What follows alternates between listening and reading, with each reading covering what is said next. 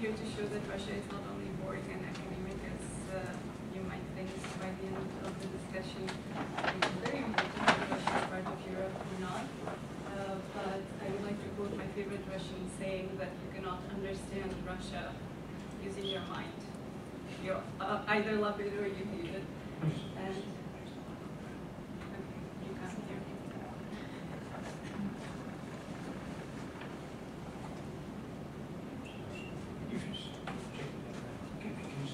Speak up, okay. So I will just show you bits and pieces of clips and entertainment to wake you up before the tea break. But first of all, because we're speaking about Europe, I have to introduce my university, which is in Prague. It's very old, and you can see some of the famous graduates, so that's just something I owe to my home university. And now the outline of the presentation. Firstly, who is Vladimir Putin and who are we even speaking about? Then the elections and the protests that followed after the elections last year, and what happened since the election. So the stages of Russian history since 2000 until today can be summarized maybe in 4 points. At first, nobody knew who is Vladimir Putin. Then he became the president twice. Then there were 2 men in charge of the whole country, and now we have this new version of Putin presidency currently taking place. So who is Mr. Putin was really the question on everybody's lips in the year 2000, and it's also the question that the journalists asked representatives of Russian Federation on the Davos World Economic Forum in January of 2000, and no one could really answer from the Russian delegation. You might know that he was born in 1952, he was in the KGB. Then in August 1999, he became the prime minister after the fall of government, and as Eva just said, he stepped in as acting president on December 31st of 1999.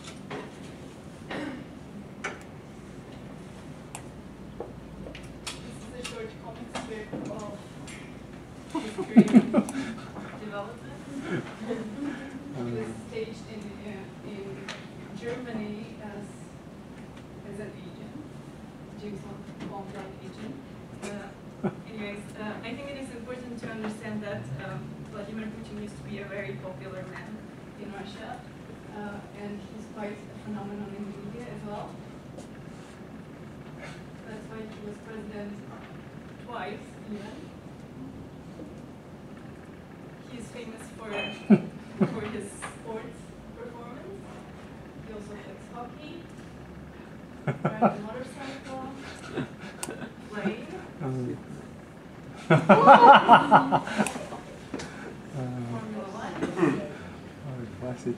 He's also a famous diver. There was a case when he found pieces of pottery, very ancient. He had to admit afterwards that they were planted there for him. Because it was suspicious that they were nice and clean.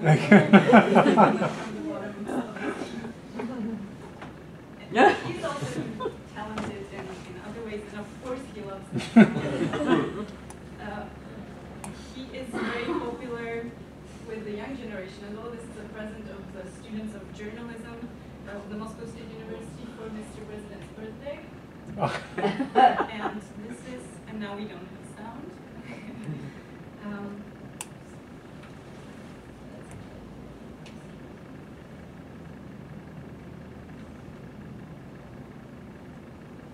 This is an example of a popular song in Russia, which is about, I want to find a man like Putin. Okay. No, that. And you have to increase the sound. You haven't increased it. Didn't you? I don't think it's Leave them right down the bottom. Just didn't push it. Tereza, on the actual computer, it's not mute anymore, but you didn't actually turn it up. Not mute. Yeah. Yeah. Okay, sorry about that. No. Where is the person who said help me?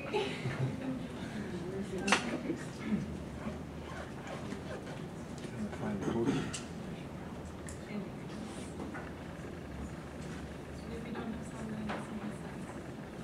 Keep moving, Teresa, and we'll see if we can go through the tea break. So, but this has to have sound, but it doesn't matter. It's one of the clips that appeared last year before the elections, campaigning for Mr. Putin. And it's a clip by a group that call themselves Putin's Army. You can read the subtitles since we don't have the sound. I have a little portable speaker, I think.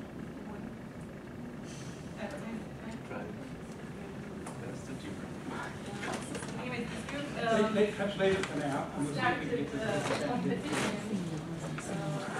on the Russian version of Facebook, which is called Contacted, collecting videos of what people would do for President Putin's victory. They were offering iPads for the best videos. So the question was, who is sponsoring all this? Because you can see, I see. And she has the cross, which is also important.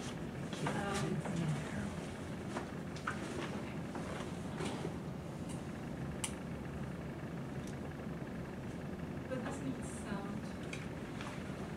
Take the speakers off. Anyways, moving on. To illustrate the position of Mr. Putin during his first 2 terms as a president.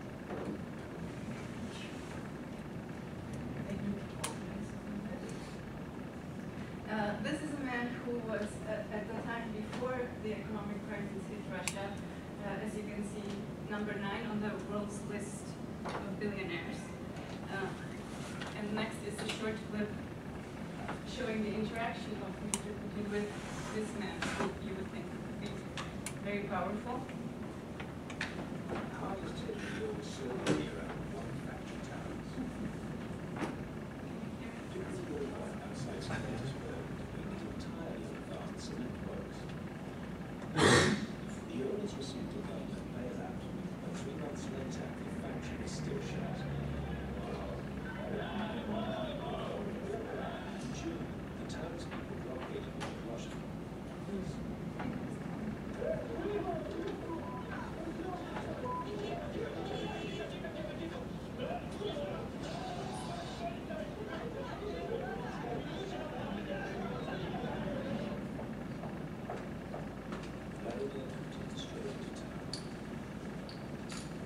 Почему раньше здесь не было людей, которые способны были принимать решения? Почему здесь-то забегали все как тараканы перед самым моим приездом?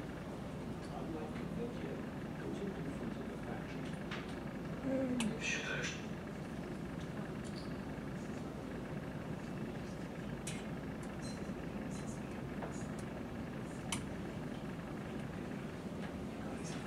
тысячи людей. Это абсолютно недопустимо. Если собственники договорятся между собой на инвестиции, то единый комплекс все равно будет установлен в том или другом виде.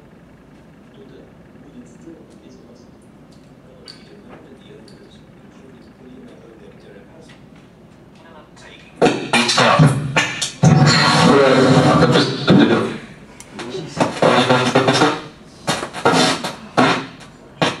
I would like it.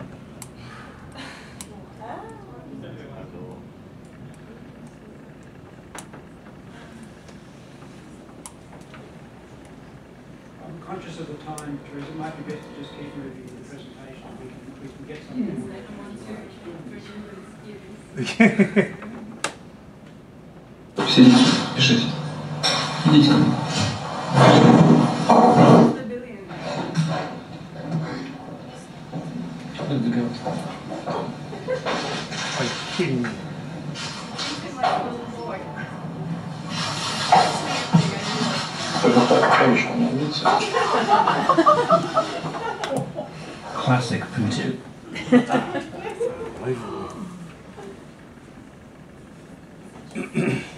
So just to sum up the first 2 terms, there were not only negatives to his presidency, he stabilized the economy, the social situation in the country after the chaos that happened during the Yeltsin presidency. The country was growing. You might discuss whether it was because of the prices of oil or there were also other reasons. He ended the war in Chechnya and returned Russia on the map of international relations. Here is the growth of Russian GDP until year 2010. The unemployment decreased during these 2 terms under Medvedev. But there are also negative sides to what happened. The whole country was centralized, monopolized. All the media became basically state-owned. Freedom of speech was radically decreased, and human rights, as you all know, are always an issue when we speak about Russia these days. This is the Freedom House rating, which went up on the democracy score during the presidency, which is bad because the higher the number, the worse is the situation. 7 is the highest, so currently it's at 6.18 and it's the worst. Then after his second term, he brought this man into the picture, Dmitry Medvedev, who stepped in as the president during 2008 until May this year. And last year we witnessed the return to power of Vladimir Putin. First there were parliamentary elections scheduled for December 4th, 2011. Already before that, in September, Putin announced that he will be running for presidency and basically that he wants to return as the president in 2012, which met with an unexpectedly negative reaction from the population. Already in November, he was booed at by the audience in a boxing match, which was unprecedented at that time. Then the elections took place. Not surprisingly, United Russia, Mr. Putin's party, won with almost 50%, although that meant a decrease in the amount of seats that they had. But there was reported a lot of fraud, bell stuffing, careful voting, and so on. Allegedly, according to experts, the numbers were increased by fraud by around 20%. This is one of the examples of so-called proofs of rigging of votes. The red line is the results of United Russia, and apparently, because they always speak around round numbers, it means that somebody just manually put the results and they were round numbers. But I don't understand this kind of math, but it was one of the examples of so-called proof that the election was rigged. The election resulted in massive protests all over the country, which is something very significant because during the first 2 terms, there was nothing of this sort happening in Russia. For over a decade, Vladimir Putin has been the undisputed master of Russia.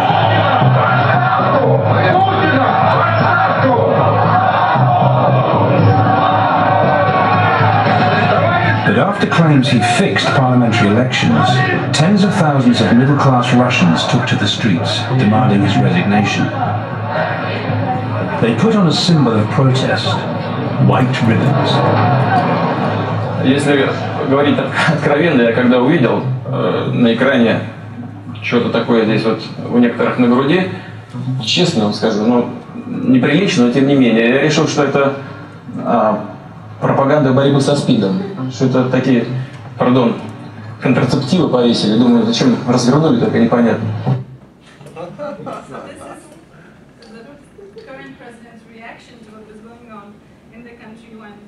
Hundreds of thousands in the immediate direction filled the streets of Moscow protesting against the results of the election. he did not take the situation seriously, at least in the media. So who actually went into the streets were young people, ICT literate people who used the internet and blogs, and this is according to a poll that they did among the protesters. They gave an example of a typical protester in the Russian street. One of the reasons for the turnout in the streets apparently is that the Russian middle class is growing and internet users, the number of internet users grew rapidly since the year 2000. So the goal for the demonstration and the communication among the protesters was taking place on the internet. Here's some more pictures from the demonstrations. What followed was the presidential election on March 4th, 2012. Here you can see the candidates. Some of them are the usual suspects: Communist Gennady Zyuganov and Nationalist Vladimir Zhirinovsky, who take part in almost every presidential election. Putin, in response to the protests, proposed new measures for the presidential election, which meant transparent boxes and CCTV in all the election rooms. He invested a lot of money into making sure that he can prove that there is no rigging taking place. However, they just found new methods. So some of the examples were last-minute polling stations. So they opened new polling stations right before the election, which of course did not have the CCTV and the transparent boxes. And then there was an issue with enterprises with so-called continuous production cycles, which means that the people can vote at any time and they don't have to register for a particular station. So they just put them all on a bus and took them to several polling stations in the same day. But Mr. Putin still got 63.6%, which means that only about 10 to 20% of votes were actually falsified, which in the end means that the majority of the population still did support him. This is his teary-eyed reaction to victory, which was followed by a very strong speech. So the question in everybody's mind after the election was whether Russia is headed for a change or not, and how should we interpret 2 minutes? Okay. How should we interpret the developments?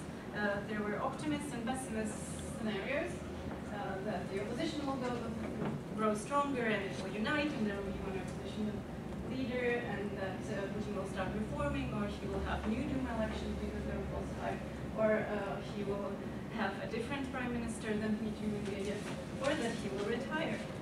Then the pessimist scenarios were that he will, on the other hand, clamp down against the protesters and take a stronger grip on power, or that he will retire.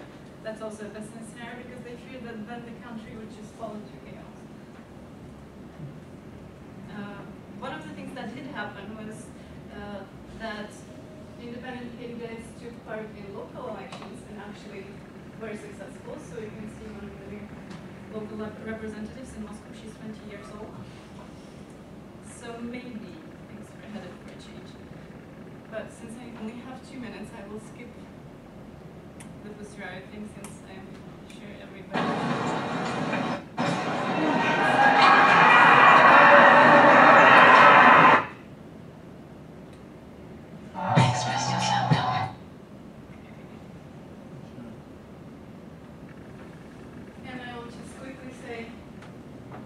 Examples of policies that was instated since June, which leads us more towards the pessimist scenario, except for the he will resign part. So the fines for unsanctioned protests were increased. There were steps taken against NGOs which receive foreign support. Now they have to re-register and be labeled as foreign agents. An internet blacklist, which is not censorship against really the public society, but critics fear that it can be used as such. And the last event in January, a ban on Americans adopting Russian children, which resulted again in protest. But this time it is only tens of thousands of people and not hundreds like last year. So thank you very much for your attention. Thank you very much, Tereza. Kyle, do you want to perhaps just begin a discussion, any commentary on that? Well, I'll just offer a few comments if I could, because I think they were, two terrific presentations galloping through, 300 years of Russian history and these terrific presentations by Tereza. Let me start by saying that as regards, whether Russia is part of Europe or not, most Russians would agree with you, sir. If you survey Russian opinion on this question of is Russia Europe or something else, I mean, obviously Russia is both Europe and Asia, that's absolutely clear. Yes, 2/3 of the population concentrated in European Russia, traditionally defined as to the Urals. And probably 1/4 to 1/3 of the population east of the Urals, and that percentage is falling. It's a great worry to Moscow that Siberia and eastern Russia are depopulating. Eastern Russia, should we say east of Lake Baikal, has lost 15 to 20% of the population since the fall of the Soviet Union, and this is really where most of the resources are concentrated. So that's a great worry to Putin. But as I say, I think most Russians would agree with you that Russia is neither Europe nor Asia, Russia is Russia. There's an interesting correlation here between political attitudes. The more liberal you are in terms of supporting reform, economic reform, political reform, the more likely you are to stress Russia's European cultural affinities. The more conservative you are, or if you like, the more radical you are in terms of nationalism, the more likely you are to argue that Russia is unique. And Tereza quoted, to my mind, the worst cliche about Russia and the Russian language, which is Russia cannot be measured in any conventional way. Russia is beyond human understanding. You cannot understand with your mind. In Russia, one can only have faith. What this is, of course, mumbo jumbo. We can't understand Russia with our minds. What can we understand? But it encapsulates a very common Russian view that Russia is unique. And that is a view which is, I think, exploited very effectively. But it's a deeply held, sincere belief by many Russians. So I just wanted to make that point. I think I take your... On the question of the Russian language, it is an Indo-European language, and I think if any of you have tackled it, or you do tackle it, you'll find if you've done French or German or Spanish, it'll be a great help to you, because the grammar of the language is undoubtedly Indo-European. On the other hand, I agree with you too, sir, that it is a difficult language. And here, the nature of the language supports your point about Russia being unique, because there are all manner of concepts in Russia which reflect its politics and its history, which are very difficult to convey in English. And the link between the Russian language and what you've seen with these two presentations is really very important. Let me illustrate the point. There's a number of English words which simply don't, or concepts, that just don't translate into Russian. Conflict of interest.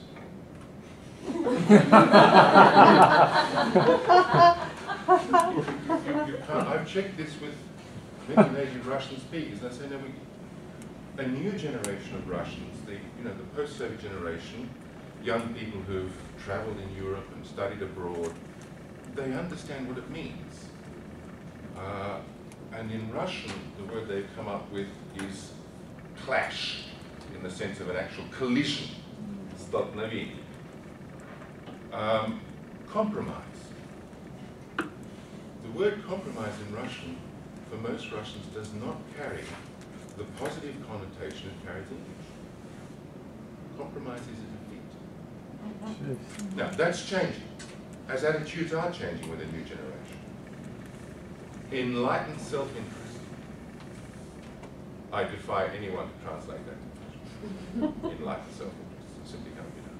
And then in Russian itself, you have key concepts which really don't translate into English. The Russian word for state, государство, actually means kingdom, or that which belongs to the king. That which belongs to the king. And so Russians don't have, they're acquiring it, the Western notion of property. Property comes from the state. It is given by the state and it is taken away by the state. And that's really how Putin rules. He divides the property among the people whose loyalty he needs, and he secures that loyalty, and very effectively, it seems to me.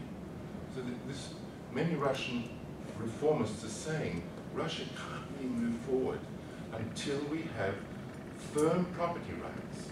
And I think they're right, because more educated Russians have emigrated in the last 3 years than at any time since the revolution. And many educated Russians stash their wealth and their children abroad because they're worried about it. And as a Russian deputy finance minister said, what Russia exports is oil, young women, and future Nobel Prize laureates. Because when two Russians won the Nobel Prize for Physics in 2010 at the University of Manchester, and they were asked by the BBC Russian service, will you return to Russia? They said, under no circumstances. Their answer was significant.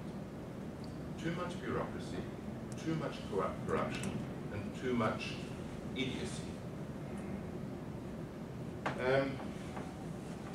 So, as I say, the other thing I'll mention, the language, Tereza and Eva would know this well. Russian has a concept, volia, which is usually translated as freedom or liberty, but it doesn't mean that. What volia means is it's the untrammeled exercise of the human will with no inhibitions, be they from God or be they from the government. And many Russians really believe that Putin, no matter what his faults, is really the best man for the job because, and they believe, and Putin I'm sure believes this, democracy is bad for Russia. But if you introduce democracy, what you'll get is volia, and that will lead to chaos, and history teaches that in Russia when you get chaos, you get bloodshed on a massive scale. So there's no doubt that Putin's popularity is declining. But Russian history, I think, has made many Russians deeply pessimistic. Most fundamental change will mean things get worse. There's an old Russian saying, what is the difference between a pessimist and an optimist? An optimist thinks things can get worse. Worth thinking about. Worth thinking about. Couple of other matters that were raised. Just quick. Yeah, we've got 3 minutes.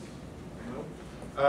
The very important point about infrastructure, I thought the discussion was very useful about ships.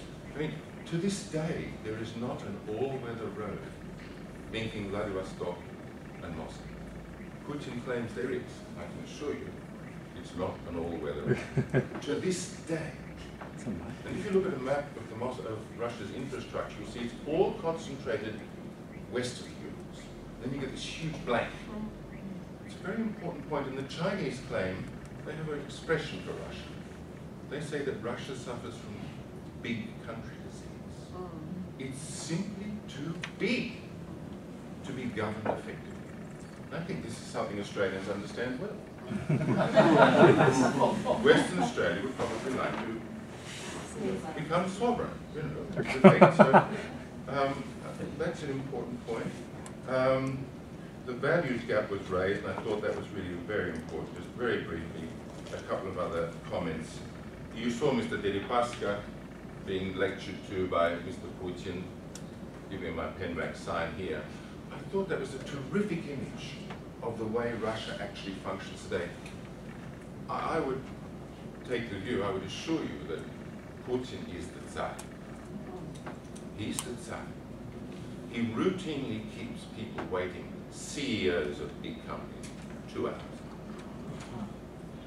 And whenever he appears before a foreign guest, he's got an entourage. Ministers, deputy prime ministers. It's a way of demonstrating that he's the Tsar.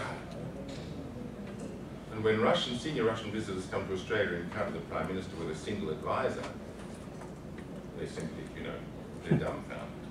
Final point, Medvedev had no power. He was nominally president. Putin had the power. In Russia, Medvedev was commonly known among the people as Chupa Chups. Chupa Chups is a little lollipop. Yeah. And the Russians would say, Medvedev achieved 3 things. He changed the clocks, which he tried to introduce, change daylight saving. He changed the name of the militia to the police, Polizia, and he kept the seat warm for Putin. Finally, will Putin retire? I don't think Putin can retire.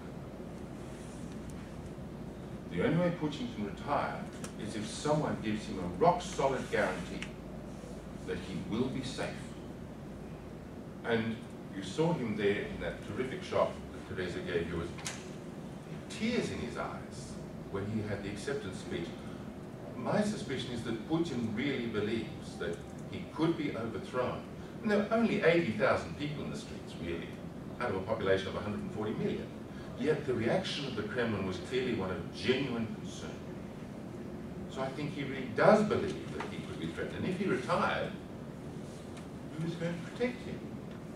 So what will happen to Vladimir Putin? Probably even Vladimir Putin doesn't know. I'll be talking to you further this afternoon. Thanks very much indeed for our speakers. As Kyle said, we'll return to the question of Russia later on. Time for morning tea now, and when we come back, we pick up with the issue of leadership from a different perspective, looking at the European Union and global leadership. Bruce, before we go, can we do